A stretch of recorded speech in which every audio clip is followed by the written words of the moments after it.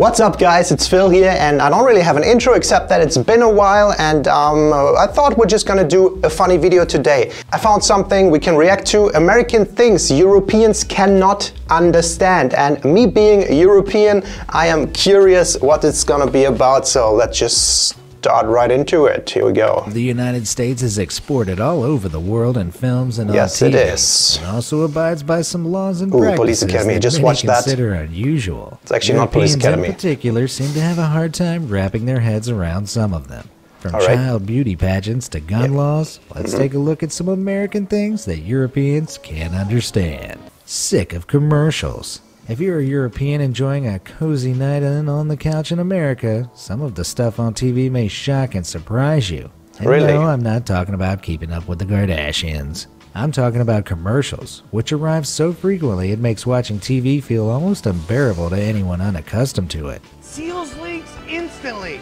Use it on Especially pharmaceutical commercials, which usually show grumpy men and women turned into smiling, happy people by the product being sold. Yeah, just pop some chemical pills and you're good. I remember growing up watching a lot of regular television here in Germany. There's commercials as well, and they increased over time, definitely. But when I went to America for the first time and we watched the television program, I think there's like 50-50, like you get a show and then you get just as much commercials almost. So yes, there was a bit of a culture shock for me seeing the amount of commercials and this pharmaceutical stuff. I think when it comes to drugs, when it comes to like pharmaceutical prescription drugs, America is way more open-minded, easier with prescriptions and stuff. So yeah, that is a bit of a worrying thing. I don't really understand how that's allowed. And also with harder drugs, they seem to all experiment, but yeah. These are usually followed by an almost comically long list of potential side effects spoken at double speed, like Ambien ad. As well as abnormal behaviors such as being more outgoing or aggressive than normal, confusion, agitation, and hallucinations may occur. Don't take it with alcohol as it may increase these behaviors. Allergic reactions such as shortness of Holy breath, swelling of shit. the tongue or throat may occur and in rare cases may be fatal. Side effects may include next day drowsiness, dizziness, and headache. In patients with depression, What is happening? Oh my god.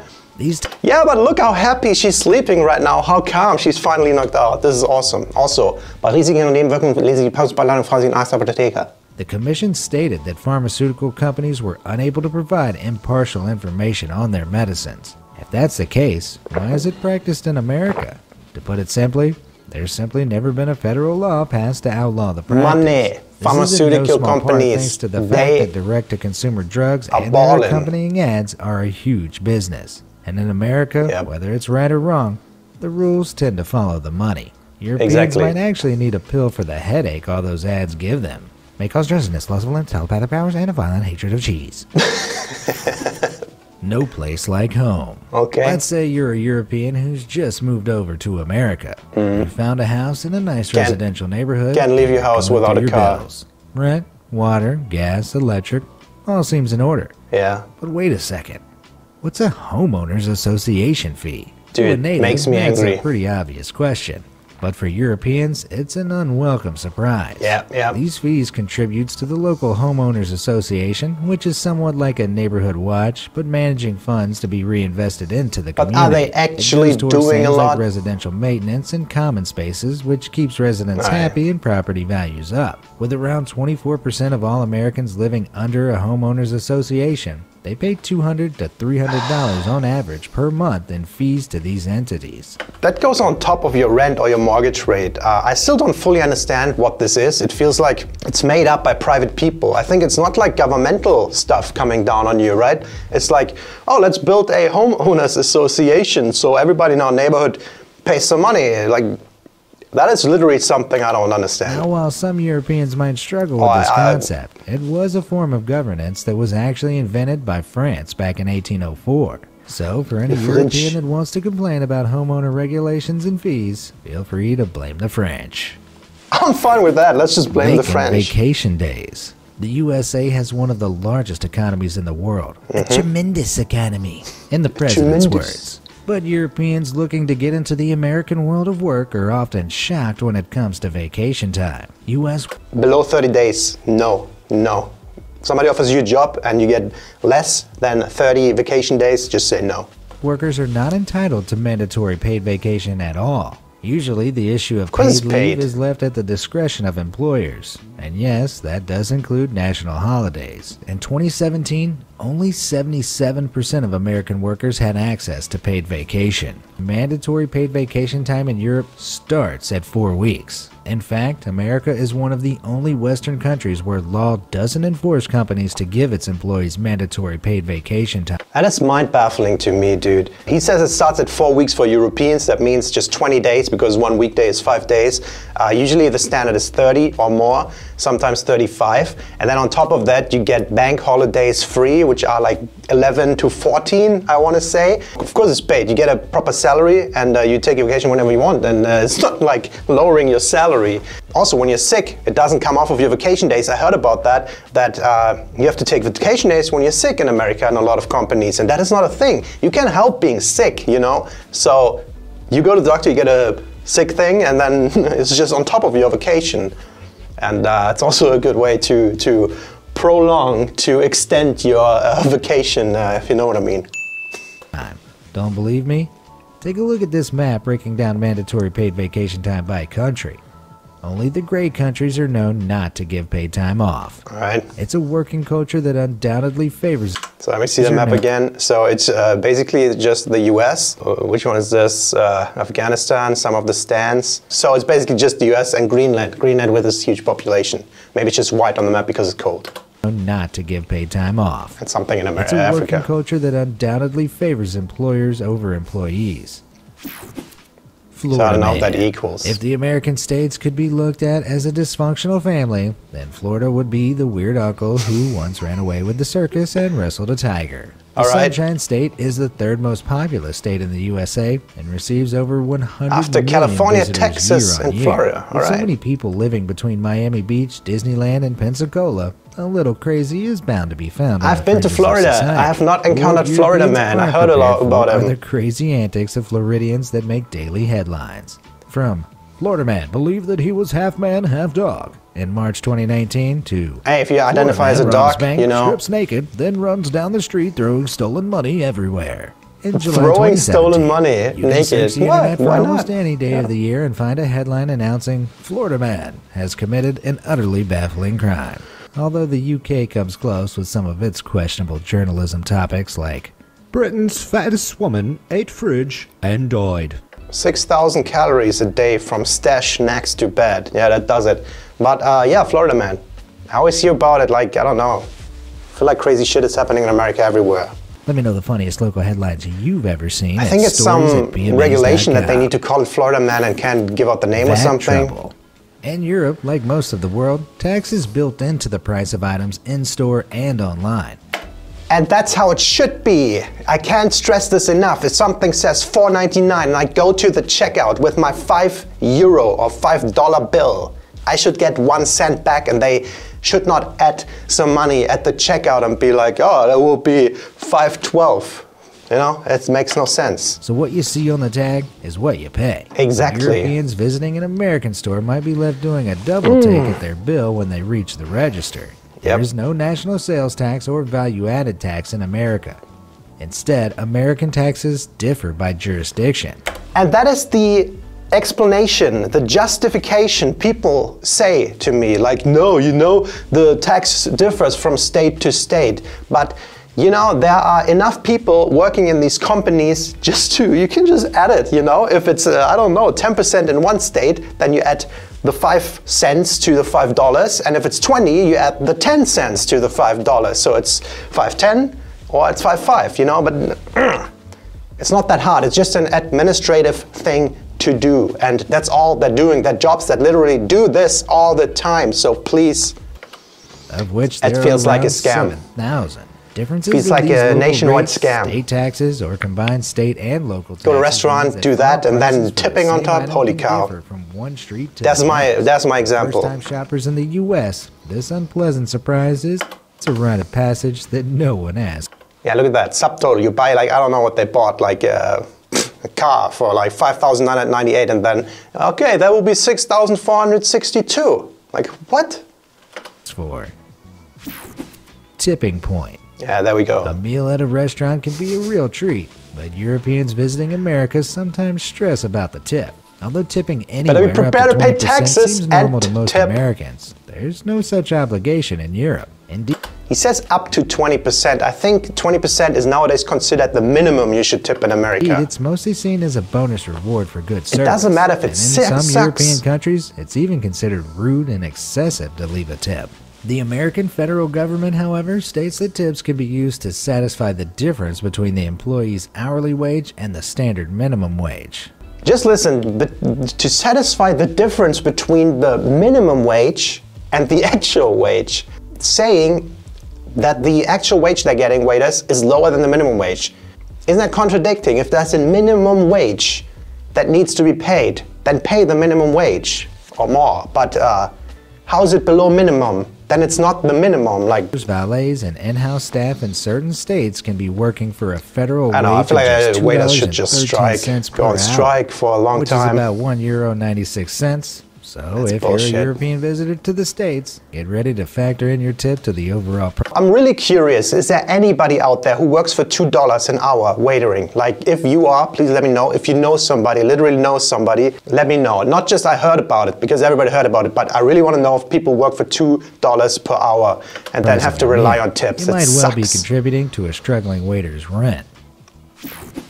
Child beauty pageants. Here we If go. you've ever been unfortunate enough to have That's so watched an cringe. episode of Toddlers and Tiaras on TLC, Toddlers I and think you might Tiaras, side I have with not the heard about Europeans that. on the next matter. But, child beauty pageants are common holy across shit. America and usually consist of dolled-up little girls being thrust onto a stage to entertain a crowd of screaming moms. It's truly bizarre. Child pageants originated from American Better Baby contests in the early 20th century. Better would be babies. scored on characteristics like weight, quality of skin, and face shape, supposedly in the name of helping to educate mothers on best practices for healthy babies. All right, But of can you course, it affect wasn't that? just for education purposes. This has slowly I like developed ugly into babies. the bedazzled Ugly babies are tradition the of best, pushing a and then they child grow on up, stage in full makeup they and become styled hair to do a dance routine hot. for prize money. Although some European countries host similar but smaller events, others like France have gone Dude, I feel even uncomfortable watching this. Is this in as France? far as to ban all such pageants, Yes, claiming please, they're an thanks. unhealthy way to treat young girls. What is that? If you ask me, Holy fuck, man. What is that? That's not a human. And she doesn't do that voluntarily. That's some freaky mom forcing her. their general creepiness alone should be enough to slam the brakes on child Yeah. beauty pageants. Yeah. Honey boo boo, no thanks. Holy cow.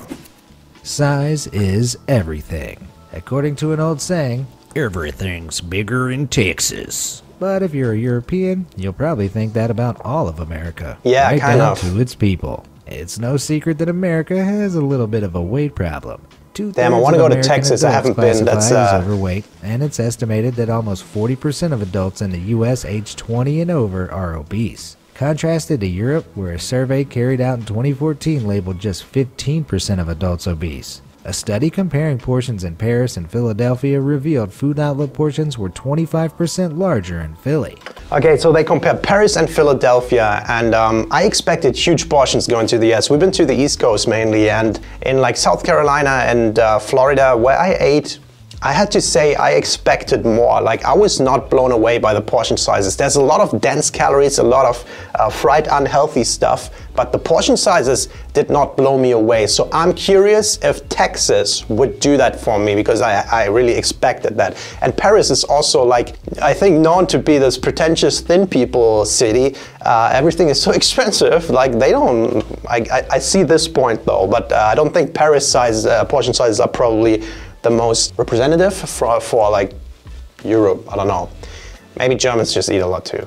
And a review of 17 different single-serve foods like yogurt and candy bars found that 14 of them were bigger in Philadelphia. Yeah, groceries Although are one usually state bigger or one packs. country comparison doesn't necessarily represent the whole. Europeans Which is more of a on social logistic media problem, often I think. comment on how much bigger everything seems stateside. Pizza, no. Have you noticed this difference in portion I got a sizes? person-sized Let me know pizza. in It the was comments below. ridiculous, Bonus man. points for food puns. Oh, sugar. Living in America can really give you a taste for the Donuts. sweet life. Donuts are But so your much better in teeth won't America. Thank you for it. Why? Well, some American foods and drinks have been found to contain huge amounts of sugar compared to their European equivalents. Some common bread brands contain up to 6 grams of sugar per serving, 6 times the amount found in European counterparts. Is that true? Like the same slice of white bread would be way higher in sugar, 600. I can't believe that. Maybe the European one is way smaller. But it doesn't end there. Taking a look at Pizza Hut's sugar content reveals most of their stateside pizzas have close to double the amount of sugar per slice as European versions. And in Starbucks, a UK venti white chocolate mocha will contain 62.4 grams of sugar. But in America, that shoots up to 72 grams. What I noticed of the drink sizes that he speaks about now is that in America, if you go to like a fast food restaurant, like if you go to McDonald's, they have small, medium, large drinks. The large drink is half a liter, and in America, at McDonald's, you can get a 1 liter cup or even like a 1.5 liter cup. So they are way bigger. That is definitely one thing I noticed. Not that I think about it. Europeans making the trip across the Atlantic might leave suffering from the toothache. Gaps in the market. European standards of building a public restroom involve plenty of privacy, mainly in the form of cubicles with doors that are more door than gap. Seems obvious, but it's a standard that Americans just can't seem to adopt. With ridiculously large gaps at the top, bottom, and sides, it makes for a truly uncomfortable first visit to an American toilet for unknown visitors. What am I doing here? First time, Europeans are left feeling especially susceptible to unwelcome visitors and absolutely true. Yeah, that's what it feels like. Resort to taping up the gap to prevent prying eyes looking in. But as strange as the design seems, there are some theories as to why Americans build their stalls. Don't tell me security. For a start, high floor gaps allow for easier cleaning, and they do make it simpler to pass toilet paper from one cubicle to another. That's why. Of that, the vertical gaps act as a deterrent for anyone thinking of doing anything naughty behind closed doors. But there's always the chance you might accidentally get a real eyeful. You can't tell me that millions and millions of toilets in the US, public toilets, have these gaps because people want to have sex in these toilets. I don't think that that's the reason. That cannot be true. And people always say, oh, it's security reasons, you know. We need to see if somebody died in there. Like, are people just doing drugs in public toilets everywhere? Maybe just close your eyes. There's no good justification for this. Restrooms. Yeah. Triggered. It strikes many Europeans as a bit odd that in America you can pick up your groceries from one aisle of a store and a gun from another. Yep, Indeed, fucking you weird. can buy guns over the counter in places like Walmart, and ammo can be found in pharmacies. But ammo can be found in pharmacies. I have some of the paracetamol and then a little bit of aspirin, and then I would like to have the 7.56 millimeter full metal jacket, a can of bullets or whatever. I don't know how to do that. Many parts of Europe. What is it that Europeans find weird about the gun-loving, rifle-wielding, Second Amendment-touting American citizen? It might have something to do with America's gun-related death rate, seeing as per capita, there were 12 gun-related deaths for every 100,000 people in America in 2017. Very few European countries exceed 3 gun-related deaths per 100,000 people, and none even come close to America's 12 per 100,000. So it's just 4 times better in Europe. I would have assumed it's like 100 times less. The causes of the problem are fiercely debated, but it might have something to do with how easy it is to buy a gun. Background checks are usually carried out, but a research survey from Harvard in 2015 estimated that a third of American gun owners have purchased a firearm without a background check. Great, in Europe, that sounds many countries amazing. like Austria and Germany require would-be gun owners to go through a rigorous 7-step procedure before owning a gun.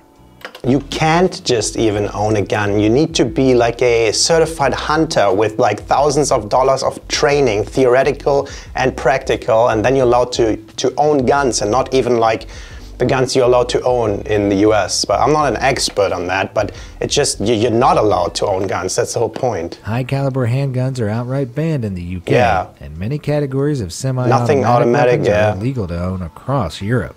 It's simply much harder to legally purchase a gun in Europe than it is in the US, which I'm sure is a trigger point for some.